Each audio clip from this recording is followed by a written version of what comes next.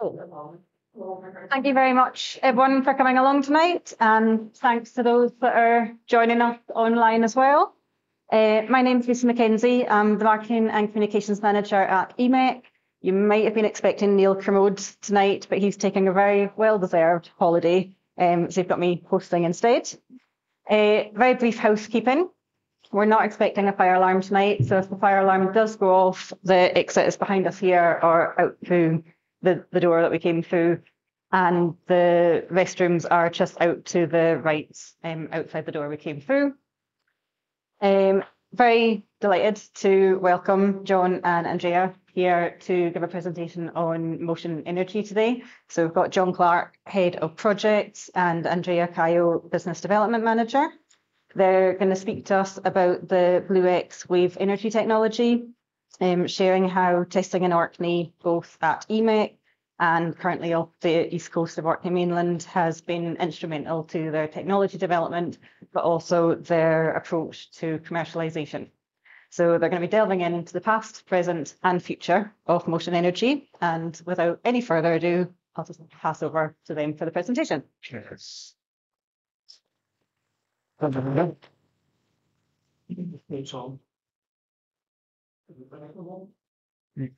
Testing. There we are. That's on.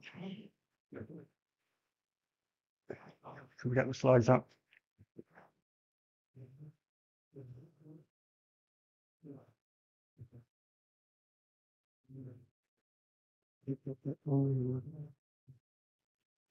There we go. Welcome. Thanks for coming out on a November Tuesday evening. I'm just going to do some introductions to ourselves. So presenting tonight will be Andrea Caio, our Business Development Manager, who's part of the commercial team at Mocean, who are responsible for raising money and bringing in customers.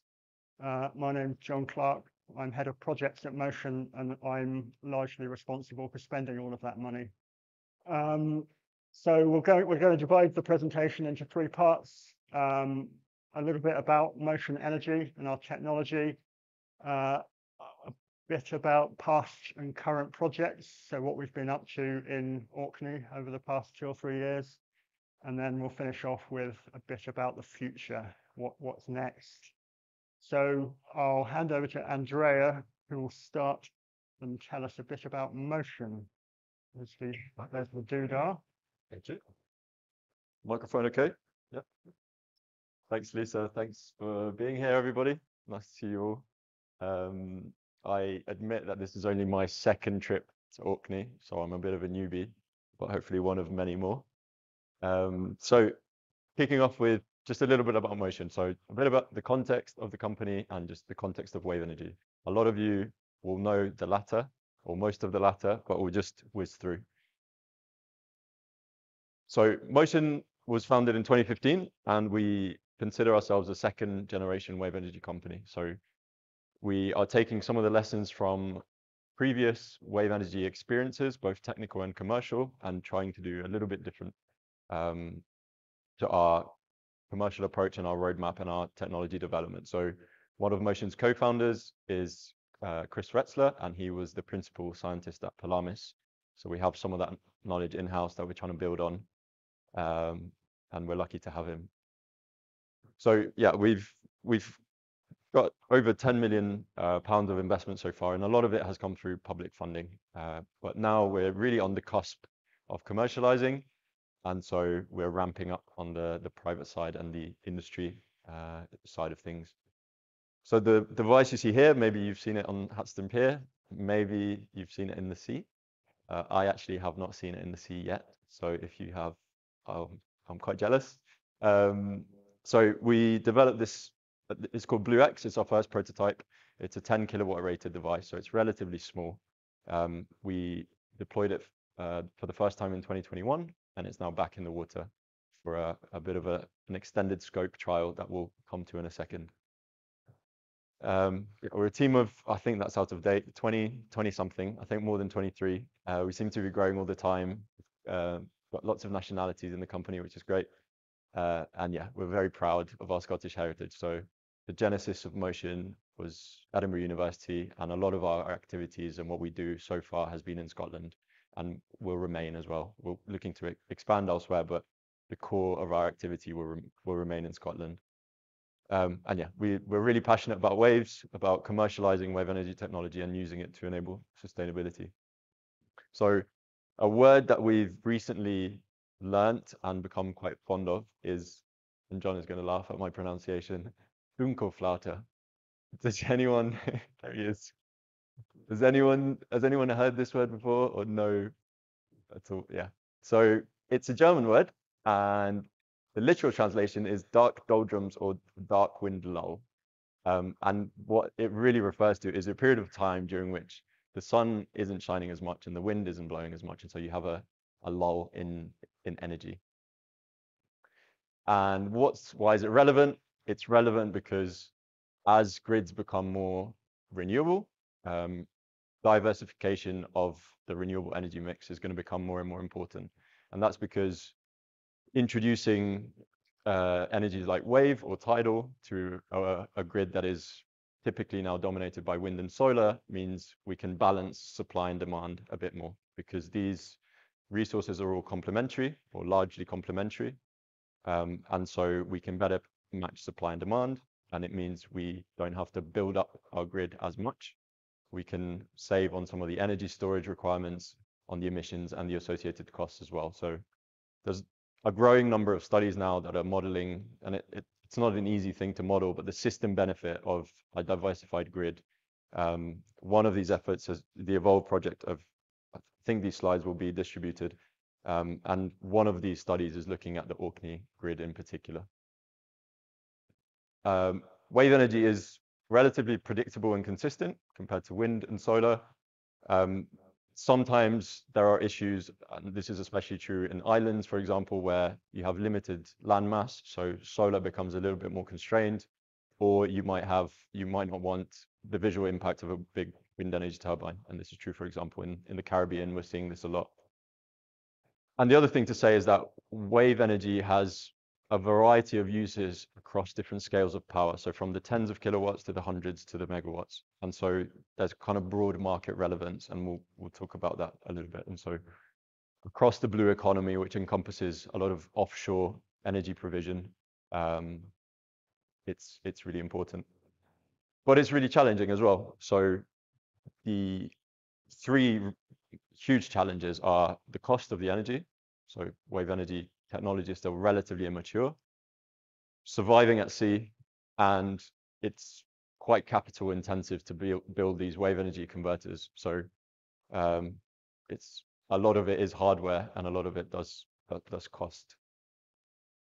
But I always like to think of, there's a quote by Professor Stephen Salter, who's one of the wave energy pioneers, and he said something like, to complain about the dangerously high waves at a good wave site is akin to complaining about the high temperatures of a flame in a thermal plant.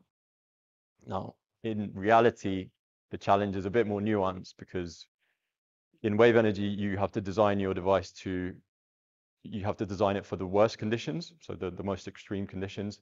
But in practice, you're getting most of your energy yield through the smaller, more frequently occurring waves. So it's not quite so simple, but it's a nice example. So we're very aware of these challenges, and we're trying to build up both commercially and through our technology to sort of address these challenges head on. So we decided to leave this slide in, although it's probably a repetition for a lot of you. But there's really a couple of takeaways. Wave energy in the UK kicked off in the 70s, and it was quite an ambitious research program, started at the University of Edinburgh. And since then, it's had really highs and lows. So in the 80s, it was overtaken by nuclear. Every time really there's been a big oil crisis, it's kind of returned, kind of come back as a trend, and then got overtaken by something else. So most recently, wind and solar. But in the 2000s, as a lot of you will know, it gained industrial traction. Companies like Pelamis and Aquamarine, big Scottish flagship in the world, pioneers in the world of wave energy, built and deployed very large utility scale machines. So these were huge devices, thousands of tons, very expensive. And the leap was a little bit too much. So they didn't really have a chance to iterate their designs to make them cost competitive and to introduce enough innovation. So they were massively innovative, but just fell a little short. And so we're trying to do things a little bit differently. So we're trying to commercialize from the small scale, and then we'll see it through the roadmap. Try to make that leap a little bit less big and give ourselves a little bit more time to both in terms of learning and the revenues to gradually scale up across different markets. So as a company, we kind of are involved from the concepting to putting devices in the water. We work with a lot of partners and subcontractors. So by no means do we do it all ourselves. We get a lot of help. But one of the things that differentiates Mocean is the design process. So the company itself was built on an optimization routine. So this is essentially about cycling through numerically a lot of different geometries for a given site. So you have a particular wave resource. You try lots of different geometry combinations to see what geometry gives you, maximizes or minimizes, depending on your objective, a particular target. So what's desirable? A lot of the time, what's desirable is getting maximum energy for a given amount of mass of machine, where that mass is kind of giving you a sense of is a proxy for cost. So energy per cost. And so there's AI-based, artificial intelligence-based algorithms that I have to admit I don't really understand very well, but we have a very good numerical modeling team. And something that was involved in my PhD was validation testing. So we first do this at the small scale. So we go to the wave tank and we make sure that the behavior that we're modeling numerically is in fact reproduced physically. And ultimate validation obviously happens in the real sea, and we're lucky to have got to that point and to have a device in the water again. And we've actually got Jan and Tom here today who were offshore earlier and maintain and operate our device, BlueX.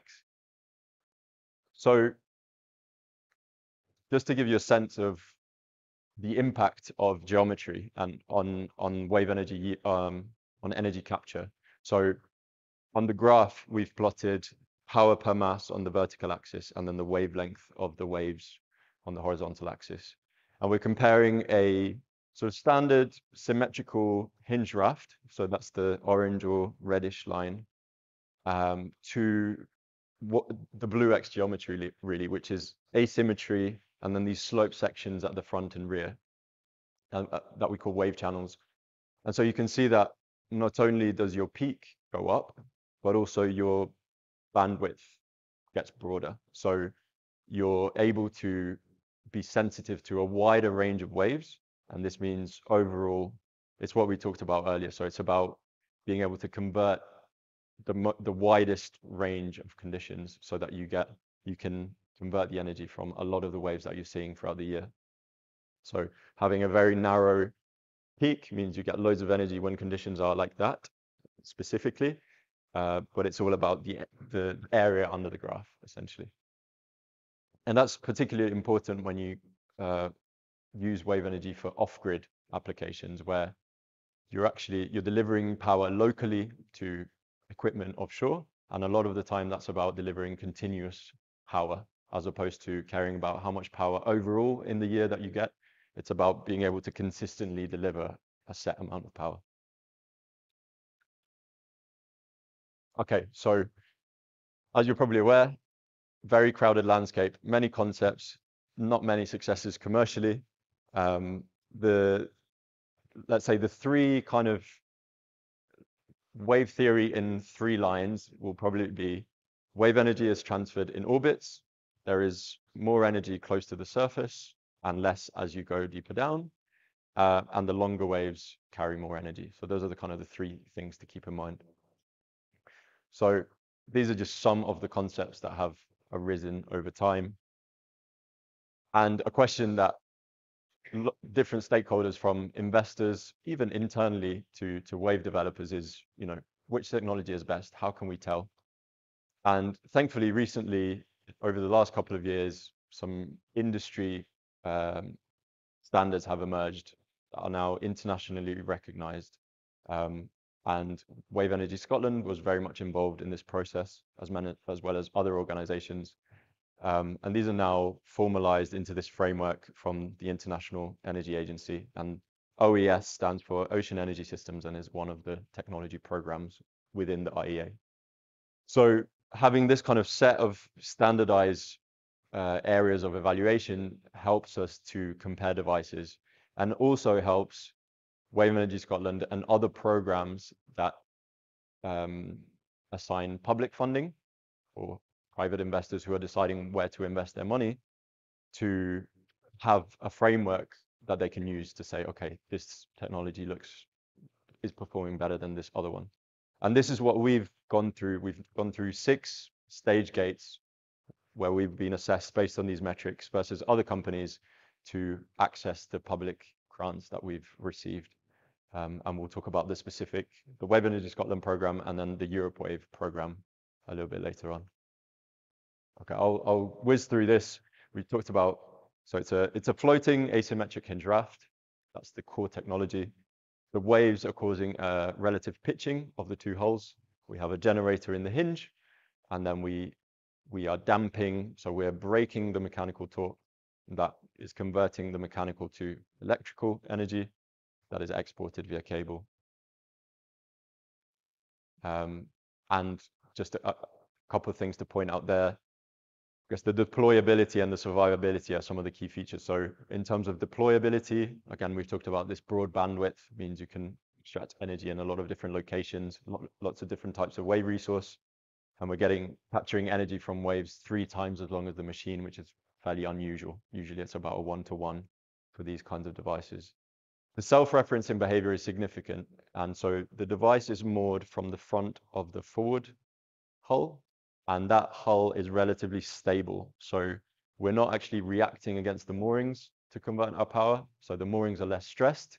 And it also means they can be simpler and we can go to deeper water, because we don't have to, for example, drill into the seabed and then have a torque system and a lot of the point absorbers, so the buoys, require that. We have a pretty simple catenary mooring with drag embedment or gravity anchors. And in terms of survival, the machine is passively survival, which means we don't have to do any active control of the machine when conditions get more extreme. So we remotely, the generator remotely disconnects when hinge speeds overcome certain thresholds, and the hulls are free to flex. They're free to move in the waves. So they either contour the waves, or when the waves get steep, the machine ducks under the waves to shed the loads. I don't know if anyone here surfs. I'm a pretty bad surfer myself. But one of the first things you learn is that when you're swimming past braking zone, you want to duck under the waves and not go over them. Okay, my final slide before handing back to John. What does this mean in terms of our roadmap? So we've started at the small scale, so tens of kilowatts, and Blue X is the prototype. There's going to be a lot of blues today, so I apologize. Blue X is the prototype of our first commercial machine, which is called Blue Star. And this is delivering tens of kilowatts, and the applications are power in situ, so power locally to where it's needed offshore. This might be for carbon capture and storage sensors, enabling residential robotics, or marine awareness, or oil and gas, lots of different uses. We're looking at commercially deploying our first Blue Star machine in 2025. And then the learning that we're getting from having a machine in the water, and hopefully the revenues that we'll start to see, are helping us to scale up. So the technology is scalable in device size and in number, so in moving to arrays. So now that we're close to commercial with Blue Star, we've started developing the next size up, Blue Horizon. So this is the first machine is a 250 kilowatt device that we're developing through a program called Europe Wave, which I'll come to at the end.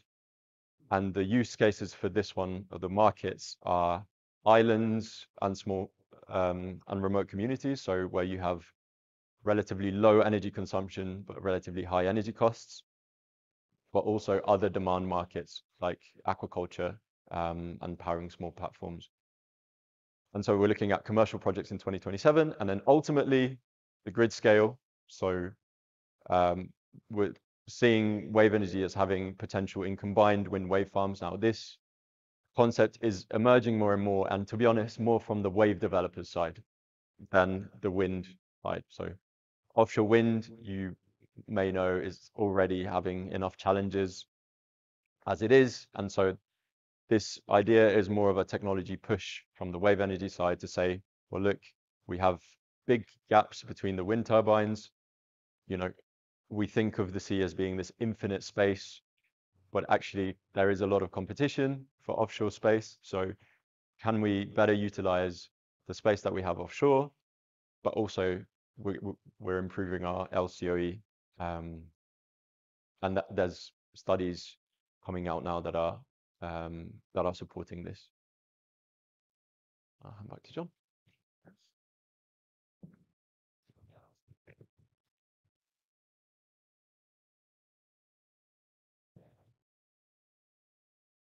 Right, so a little bit about what we've been up to so far.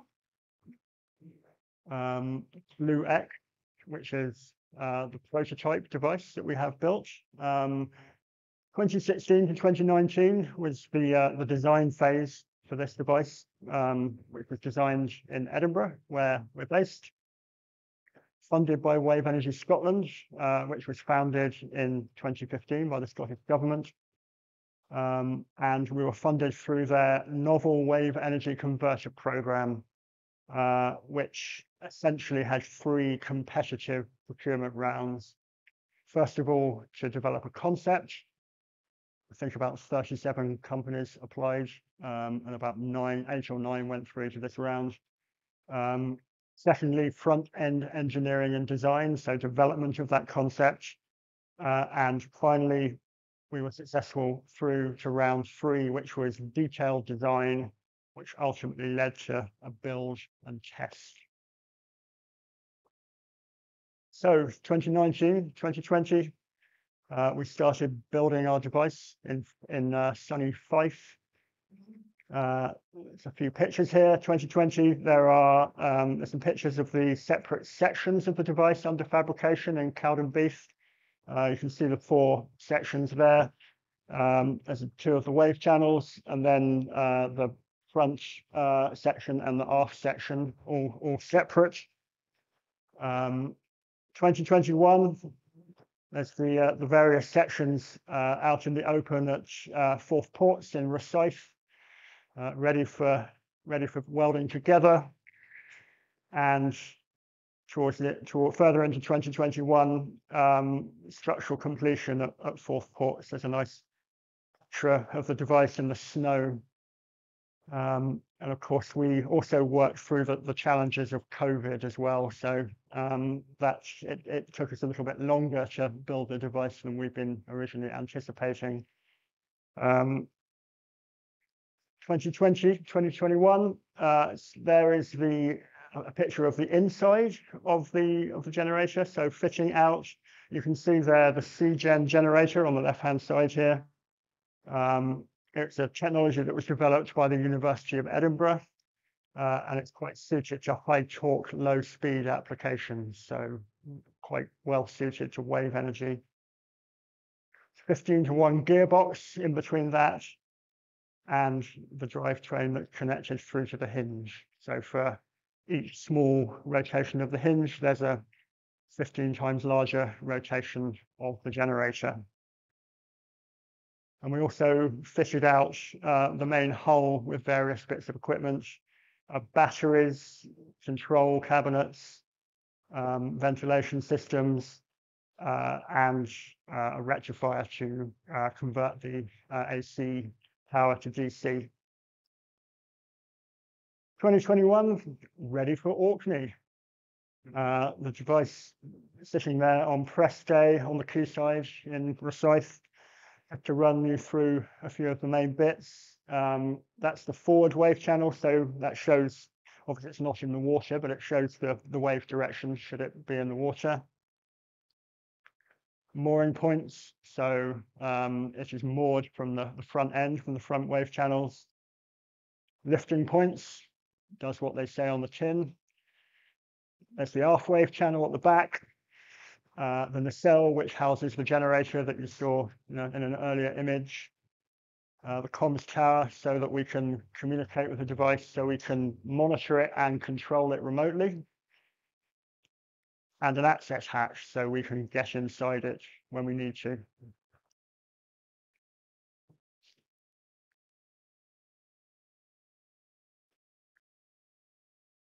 It's going to work. Yeah, there we are. Lovely little animation. Scapa flow. Scapa flow is familiar to everyone here, I'm sure. We decided to test our device first of all at Scapa flow in 2021. Benefits of doing that. Obviously, it's an EMEX site, so it's already leased from the Crown Estate, which is a big advantage. It's sufficiently sheltered, so suitable for testing operations and maintenance for the first time in a relatively controlled environment. While at the same time, once a month roughly, still experiencing pretty decent weather conditions to put the device through its paces. And also the EMEX support that comes with deploying at EMEX, including there's a wave rider buoy there which measures wave data for us. So before we install the device, we install the moorings. There's a wee diagram of the moorings there. There are basically two legs with a bridle in the middle and a swivel, and two subsurface buoys and gravity anchors. So basically the subsurface buoys cause the mooring system to act as a spring, so there isn't snatch loading on the device, and the swivel allows the device to weather vane. And there's a wee image on the right-hand side there of some of the mooring components being loaded onto Loose Marine's vessel, ready for deployment. Meanwhile, Blue X's journey to Scapa flow. On the left there's Blue X ready for transport at Recife. There's a little bit of out with the old, in with the new photo there. So in the back there's an oil platform getting ready for decommissioning, out with the old, and in the foreground there's Blue X, the shining new technology of the future. There's a photo of Blue X being ready for lifting into the water in Orkney. It's already been wet tested down in Recife by this point, and then under tow to Scapa flow should be hooked up to the mooring system. So sea trial wise, so a snapshot of a computer screen there. This is what my colleague Jan over here gets to look at day in, day out, to essentially make sure that the machine is behaving itself. It enables us to monitor the machine and to control it. There's a few little buttons on the left-hand side that enable us to switch it on, switch it off. And then lots and lots of instrumentation inside, far more than there will be in a commercial device, but it's a science experiment at this point, so it enables us to monitor the device. So there we are, a couple of key monitoring parameters at the top there. Instantaneous power, how much power is it producing? So at Scapa flow, we were getting power peaks up to around 30 kilowatts, and then this little square on the left-hand side, hinge position, that tells us what angle the actual hinge is sitting at any moment in time. And the other advantage of Scapa flow, when there aren't so many waves, we can get safe access to the device at sea, in sea states below 0.5 meter, and we can get inside it. We can perform inspections, do maintenance, and such like. So 2021 Scapa learnings. Power production, we proved the device's capability to deliver sustained power production. Pretty much 100% communications uptime, so we were constantly able to see the device, see how it was performing, and communicate with it. It survived. It's a pretty good measure of wave devices. Are they still sitting on the top of the water at the end of the trial? So it survived, diving through waves to shed loads and entering survival mode in extreme conditions. Reliability, nothing major failed. That's another pretty good measure. And operations and maintenance. So it's not just about does it work, but can we install it, remove it, access it, monitor it, control it. All pretty important. It's, you don't know you can do those things until you put it out in the water and try. And we're a big fan of trying by doing. Also, the technology is proven to technology readiness level 6. So this is the TRL level is fairly commonly used by industry. There's a couple of scales actually. But on this scale, level 6 means we've demonstrated the system prototype in an operational environment. So that's pretty important to funders and investors and so on. We video of the device bobbing about in Scapa flow, and you can see the aft rising up and down, the forward section staying relatively a bit stiller, and a few waves coming through. Big-ish waves, not huge in Scapa flow, but big enough to exercise the device. You can see the hinge doing its thing there.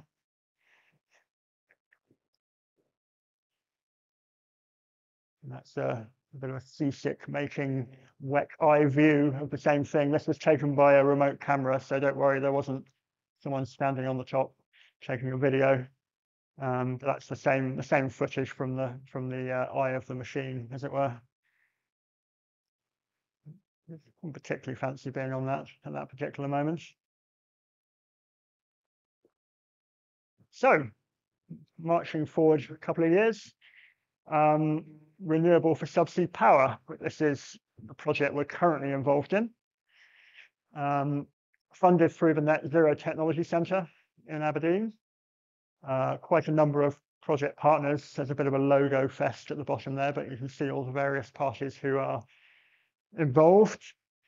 The project really is to deploy a first-of-a-kind system with the BlueX device, a subsea battery, and an AUV, which is an unmanned autonomous vehicle, to prove continuous power and communication offshore. It's been out in the water since February this year. It's a 12-month demonstration that we're running at the moment, so through until early next spring. It's located 3.5 nautical miles east of the Orkney mainland. I'll show you a map in a minute, in about 50-meter depth of water.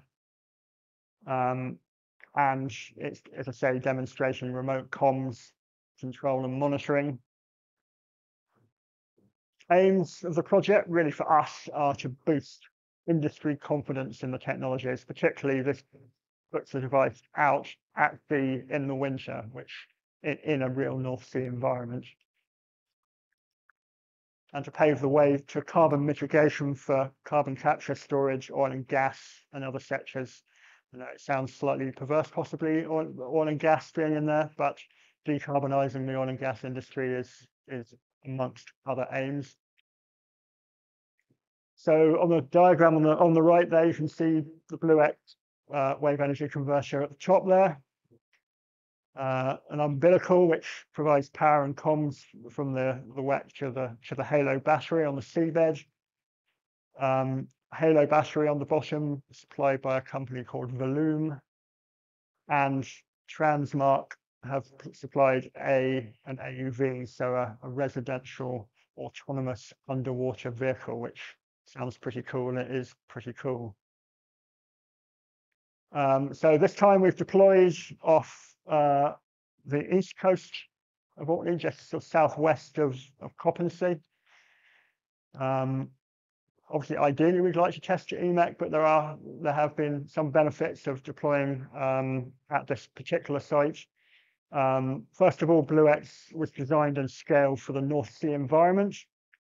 So, the wave climate and the specific wavelengths and heights that are experienced in the North Sea. So it's less suited to EMEC's Billy Cruise site.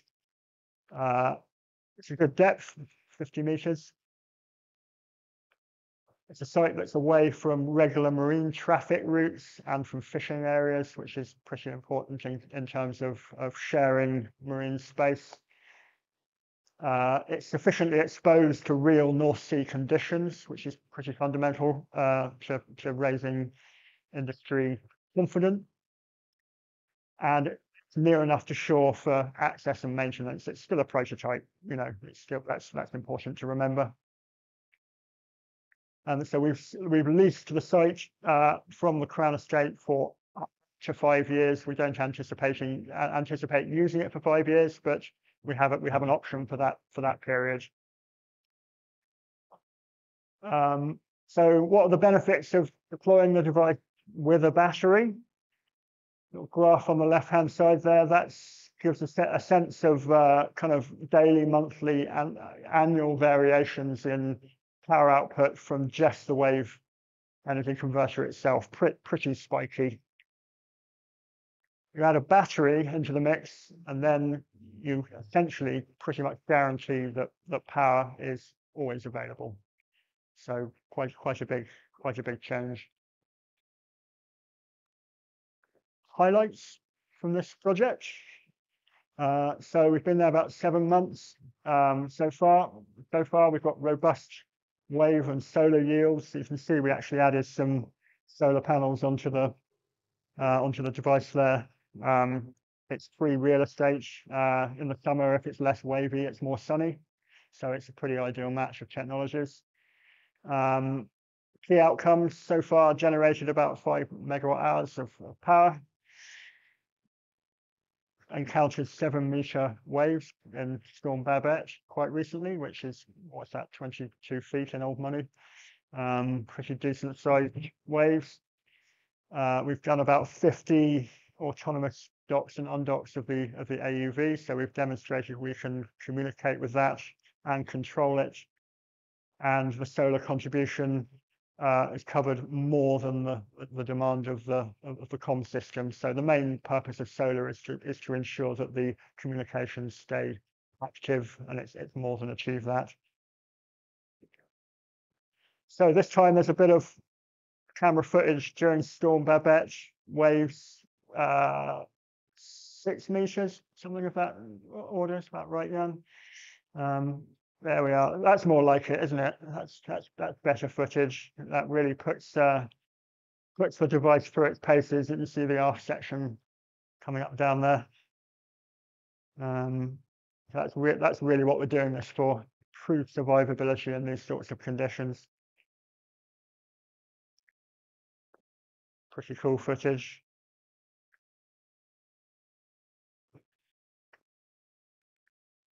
So why Orkney? Infrastructure.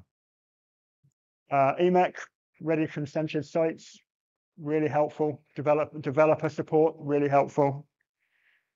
Grid connection. When we come to Andrea's final set of slides, you'll see why that will become important as well. Good harbour infrastructure. Good harbours at both Hatston Pier for north and east coast of Orkney, and at Copland Dock for Scapa Flow and Billy Crew. Variety of wave climates. We've got a nursery site at Scapa Flow, North Sea wave climate to the east, and Billy Crew gives us a west coast Atlantic wave climate. Supply chain. Experienced marine contractors and good consultancies. Excellent availability of services and materials, particularly for an island of 20,000 population. Pretty incredible, I think. And another major benefit: it's a welcoming place to stay, to live, and to work I've got a pretty soft spot for Orkney. I did my master's at ICIT in Stromness and lived there for a year, and lived up here again for 6 months when we were deploying the device, and it's a fantastic place to work.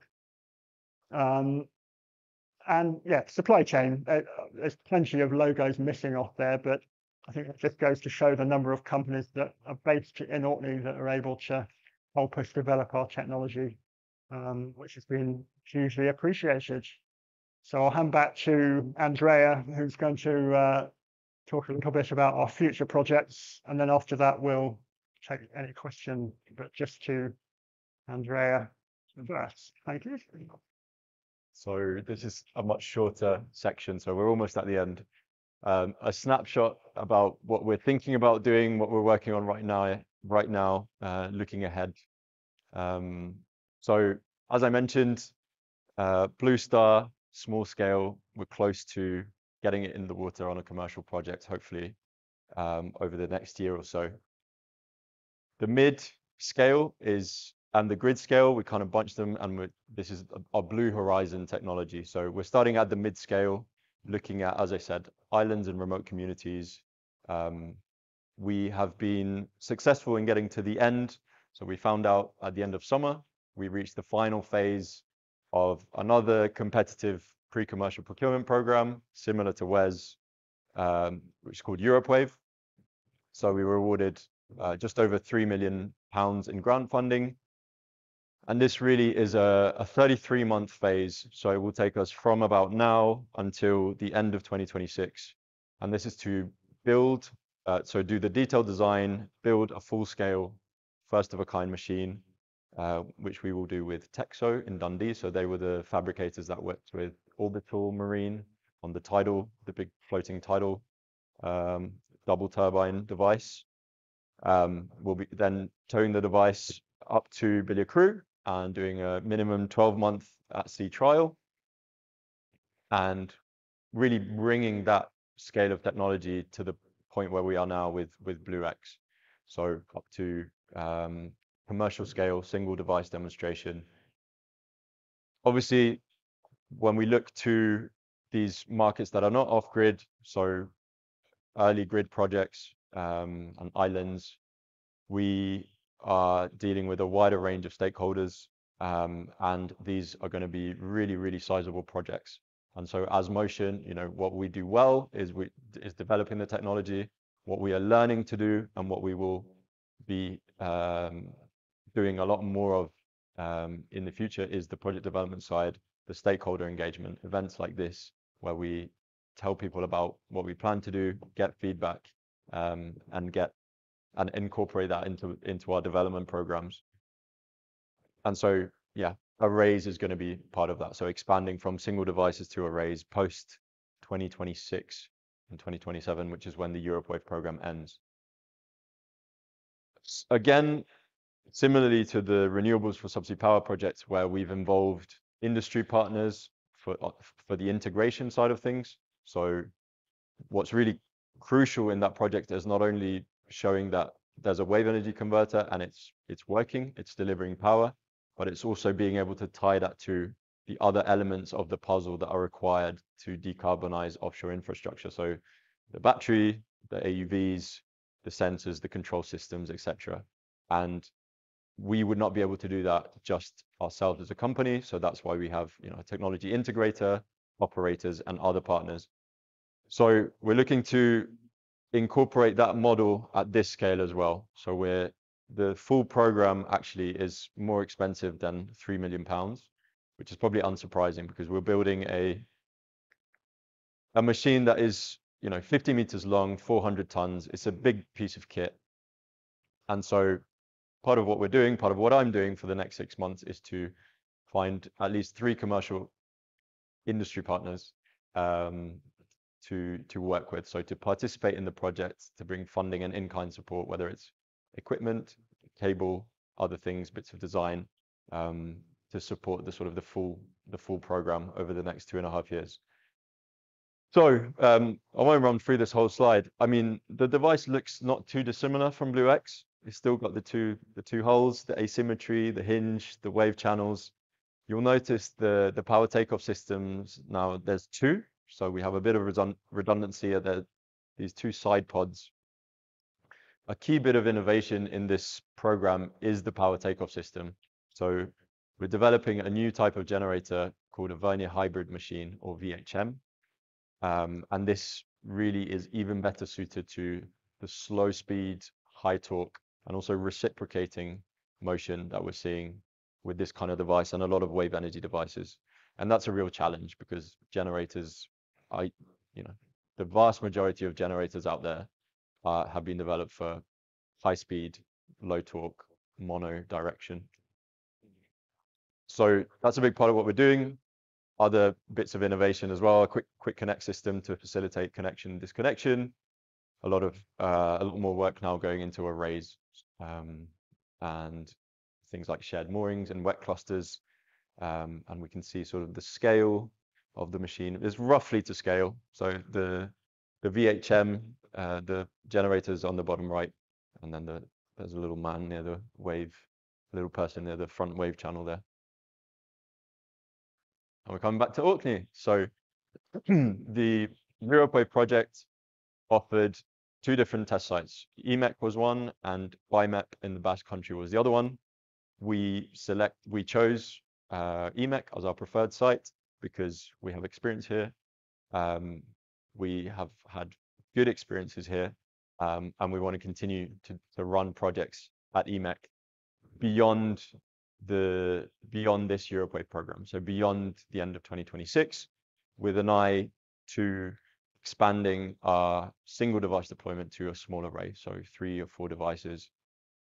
So for Europe Wave, we'll be at berth 3, and that's mandated by the program. We didn't really get a choice there. We're considering a slight extension of the cable that is there to be able to access slightly deeper water. And we are talking to EMEC about what happens after that trial. So beyond 2026, our preferred berth would be berth 5 because it's deeper water. We can hopefully get some revenue support mechanisms. So the ROCs, the renewable obligation certificates, so that will be positive, and that they're not present at berth 3, but we will see. So we have to figure out and map out the different scenarios. But whatever happens, it's likely that we'll be at EMEC beyond 2026. A little bit on environmental monitoring. So really the key takeaways of this slide are, we did some environmental monitoring when we did our Scapa flow deployment. And there we worked with 2 universities, Plymouth and Exeter, and we were monitoring for displacement, physical harm through noise and collisions, and changes to habitat. So for example, introducing non-native species. We did that through acoustic surveys, and then we had baited cameras, both mid-column and at the seabed samples. And as is very typical of these kinds of programs, we did a baseline assessment and then a post-installation monitoring, looking at different receptors from marine mammals to invertebrates to birds. And happily, no negative impacts were identified. And we've included now an environmental work stream into the Europe Wave program, where we're working with the University of the Highlands and Islands and the Environmental Research Institute there, led by Benjamin Williamson. And so that's going to be a bigger part of what we do going forward with this bigger device, particularly because, the roadmap is taking us towards arrays. And so it's an even more fundamental part of the program. The WEC is fairly slow moving. It's really 2 moving parts. They move relatively slowly. We don't see that as a major issue, for example, for collision or physical harm or noise. But as ever, we want the data and the evidence to be able to reassure different stakeholders that that really is the case, and ourselves as well. So looking ahead, really mentioned this. So there's a picture of John in a hard hat with some other guys at Texo. So we're just kicking off phase 3 of Europe Wave now. Gonna put it in the water. So it's going to be in the water nominally between 2025 and 2026. Program will end in 2026.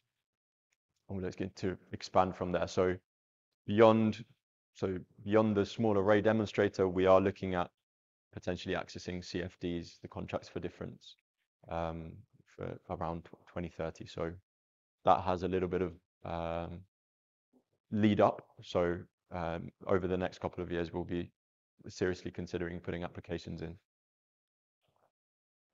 And we're really grateful to be working with an advisory panel who are really giving up some of their time. This is in-kind support, and actually we're lucky to have one of them. Lara is here. And so this really for us is about, Mocean is growing and it's growing quite quickly, but we know what we're good at, we know what we're less good at or have less experience of. So technology development is what we've done so far. But as we expand our projects and we go through our roadmap, we know that we'll need to cover more of the project development, stakeholder engagement, the energy justice side of things, the integration elements, and the environmental monitoring. So Benjamin Williamson is there as well. And so it's really key for us to really start engaging and engaging properly with a wider range of stakeholders. So we're really grateful to them. So we started that in phase 2 and we're continuing in phase 3. And that's it. Thank you very much. Thank you, Orkney, as well.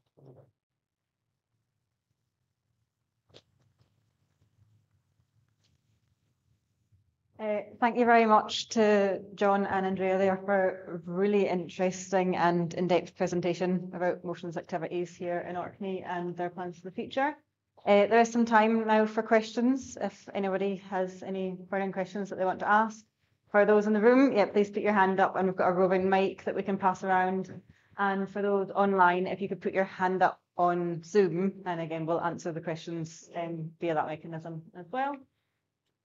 Yeah, really happy to answer questions. I should say Mocean is quite has a broad spectrum of specialities within it, and Andrea and I don't necessarily cover all of them. So we'll try our best to answer the questions. So how will you incorporate the opinions of local fishermen, and how will you make sure in your future development project the local fishermen's concerns and voices are heard and implemented? And I didn't see from any of your previous lectures that you mentioned anything about consultations on the fishermen's, and also you should contain a fisherman in your advisory panel, because a fisherman is what you need to advise you on the future development of this amazing project. Thank you. Yeah, for the consultation. Yeah, I mean, thank you. Yeah, important question. So when we apply for any lease or license, there's a statutory process, and part of that statutory process is to seek feedback and input from the fishing community, which is in this case is usually through Orkney Fisheries Federation and SFF, the Scottish Fisheries Federation. Most of our future deployments are likely to be at EMAC at Billy Crew for the foreseeable future, which of course has already gone through that process. But nevertheless, what we'll be looking to do is to undertake, as well as that statutory process, soft consultation with fisheries as well as we head towards longer term, larger deployments. I don't know if that answers your question.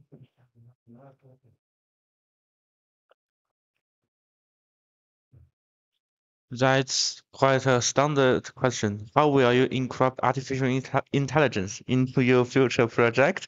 And what do you think about the value of your data? How will you use the data collected in the trial project for the future development of the project? And how would you maximize the value of your data? Will you use the data as a resource? For example, will you sell your data to other company in the, like wave energy to gain profit? What will be the usage of your data? How do you maximize the values of your data? Thank you. Yes, so an AI question and a data question. So I think would it be fair to say, Andrea, that the Blue Insight, which is our software that we already use to optimize the devices, is in effect AI? Is that too much of a bold statement?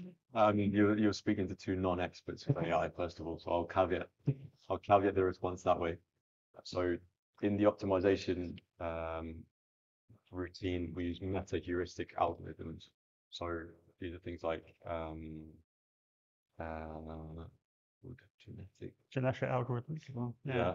But so that's a form of AI, right? I mean, AI is this forever ballooning area, and figuring out the best way of utilizing it will be really important for us because, I mean, Jan will testify to the fact that we get huge amounts of data from our machine in the water, and just being able to process that data to make the most use out of it ourselves is a challenge in terms of resources, in terms of time, and it's really fundamental, right? I mean, that's really what's motivated our pathway, is to get in the water sooner and get that data from having steel in the water. So I don't have the answer, but it's certainly an area that we've been looking at, and the technology R&D team is considering in terms of how do we make the most use out of it.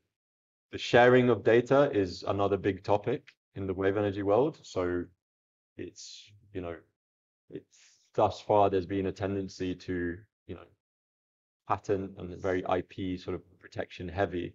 And we've seen even with some tidal companies that, they've shut shop with no one being able to actually make use of the technology.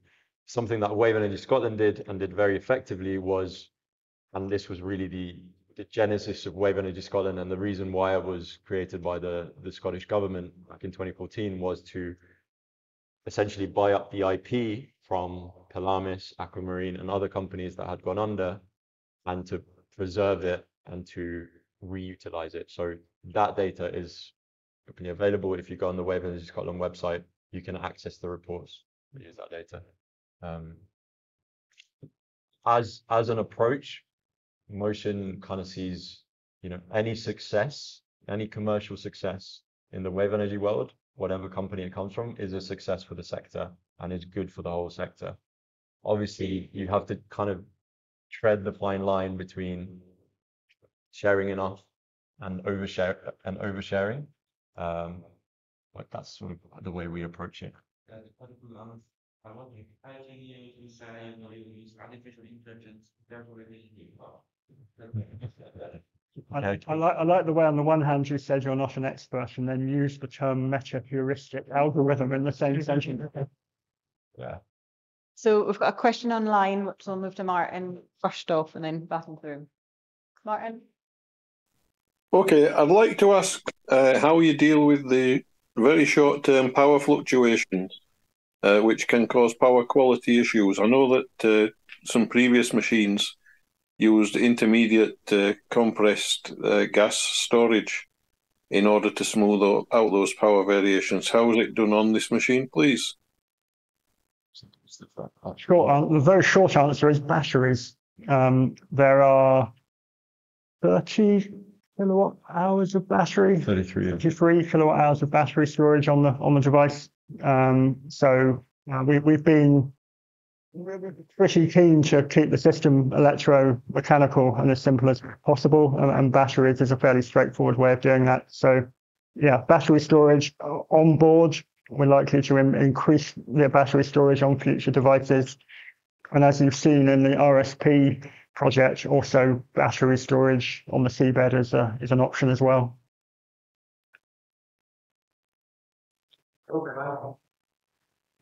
I also have two questions. Maybe I'll ask one first. You've shown us Blue X and Blue Star. Are they of similar scale? Because that wasn't very clear. And can you share anything about what kind of peak power you reached with the testing so far?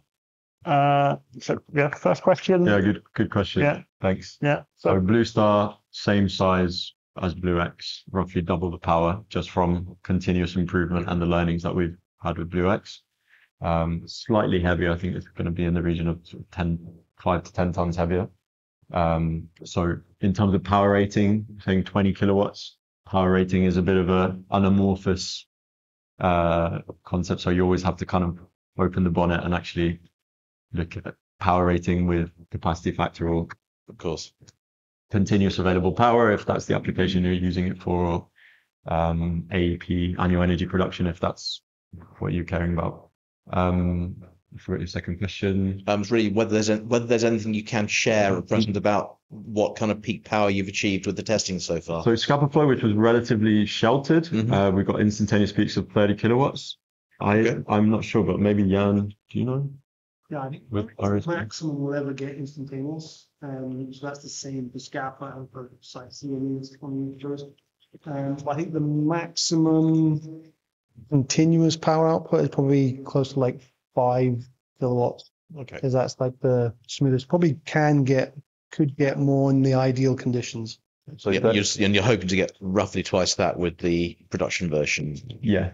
Right. Yeah, but 30 kilowatts, I think, is the instantaneous peak, because that's when, to protect the power electronics, basically when you get the overspeeds, you trip the PTO, so it kind of disconnects to preserve the power electronics. So if you didn't have that mechanism, you'd probably see higher spikes. And it's not necessarily the case that you would get double with Blue Star, because what you might be getting those peaks at the rarer events where you get the larger waves that aren't actually contributing that much to the overall energy. Yeah. So you're looking at similar peaks probably, but hopefully more in the slightly lower seas. Yeah, exactly. It's fair to say that, I guess the numbers don't sound big. So the kind of customer demand for the smaller Blue Star scale device really is largely in the single digit kilowatts. It's really about having reliable, constantly available power rather than large amounts of power. That's fair enough. Whereas, double the length, step up to Blue Horizon size, and there's a fairly exponential increase in power output. So for Blue X and Blue Star, the numbers sound quite small. People go, oh, that's quite a low, quite a high levelized cost of energy. But that's not really the metric. The metric is, can you provide power in small quantities, but all the time, Yes, in remote locations where providing that power by some other means, like running umbilicals for tens of kilometers, is really, really expensive. So, I'll let other people have a go and I'll come back at this time. Thanks. I was just wondering, you were saying that the machine that you've got was optimized for the wave conditions. Is there much of a difference between the North Sea waves and the Atlantic waves? And are you looking at a different machine for the Atlantic? I think it's fair to say, I'll say it quickly in my project way, and then Andrea will probably expand on it in a technical sense. But North Sea, shorter waves, not as great a wave height, therefore smaller machine, shorter machine. Atlantic, longer waves, longer machine, essentially. Is that fair? Yeah, in a nutshell. Yeah, so for the type of applications that we're looking at the Blue Star scale, so the tens of kilowatts, we wouldn't be putting it in an Atlantic climate, to be honest. So, it's from a survivability point of view. I mean, we haven't got to the bottom of it. It's not the case that it won't survive necessarily, but it doesn't have to survive those climates, because that's not really where the use cases are. So a lot of the use cases are within the North Sea Basin in other regions like, Gulf of Mexico, west coast of Africa, west coast of Australia, other places like that. So you would be significantly over designing to provide that level of power. On the other hand, with Blue Horizon, it is absolutely targeting the types of wave climates like Billy-Prue, so very exposed, longer waves, higher wave heights. Thanks.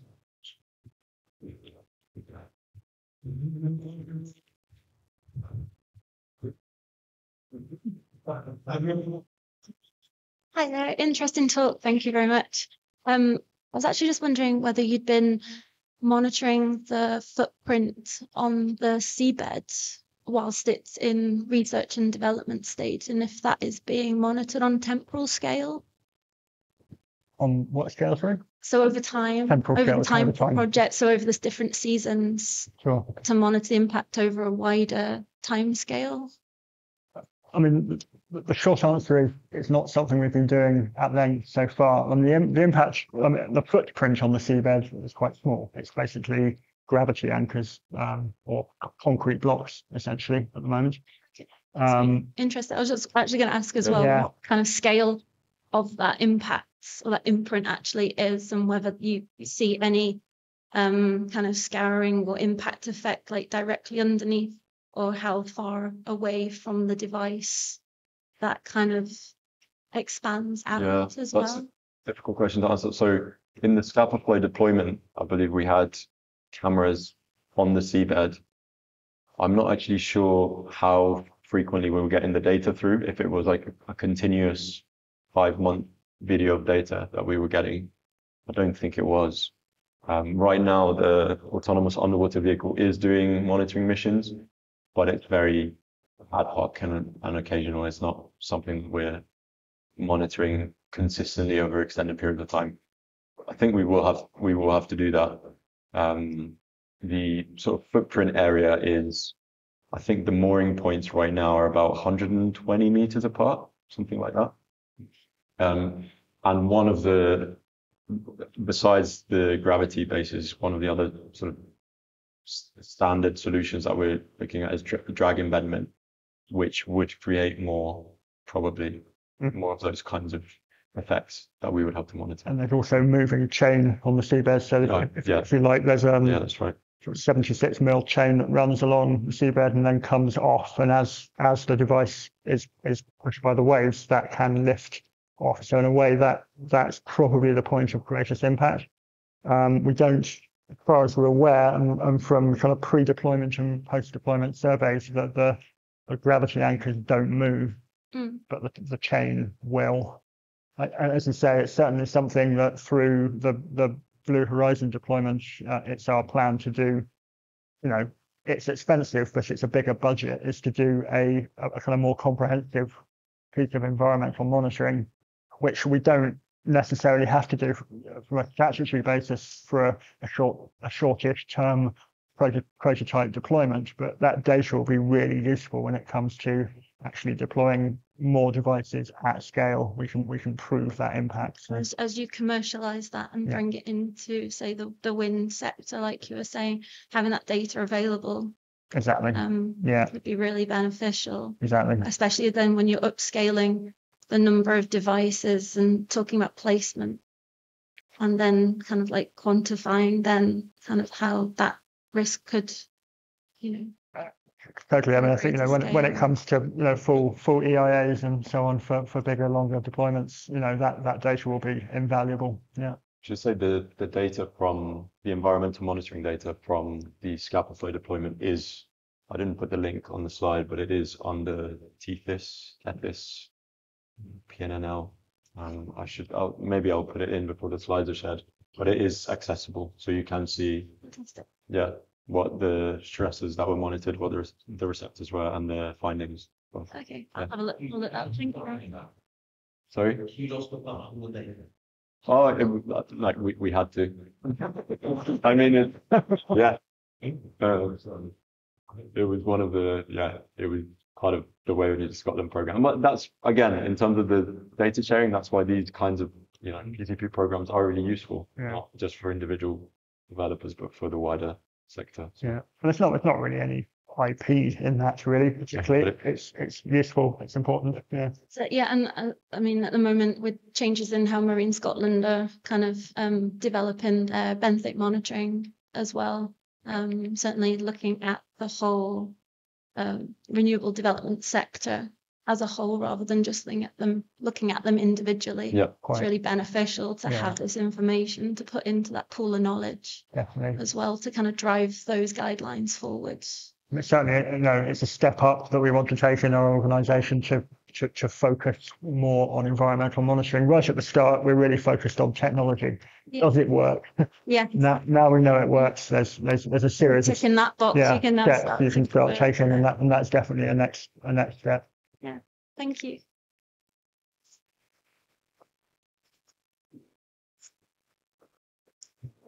Any other questions before we wrap up? Any other questions online? Nothing coming through? No more hands? Nothing in it. Okay, well, just thank you very much again to John and Andrea for a really interesting presentation this evening. Yeah, I found it really fascinating, so I'm going to be watching the recording when it goes up online again to remind myself of some points. Just a quick note on ORIF membership. So ORIF is a membership organisation here promoting Orkney as the home of world-leading renewable energy industry. There is an introductory offer on at the moment until the end of the year of £10 membership fee. So if you're not already a member and fancy joining, there is a membership form online that you can sign up there. And that gives you free entry to all ORIF events, various networking opportunities throughout the year, and various email updates as well. So encourage you to sign up as a member if you've not already done so. Anyway, just, thank you very much to John and Andrea and to everybody for joining tonight. Thank you for having us.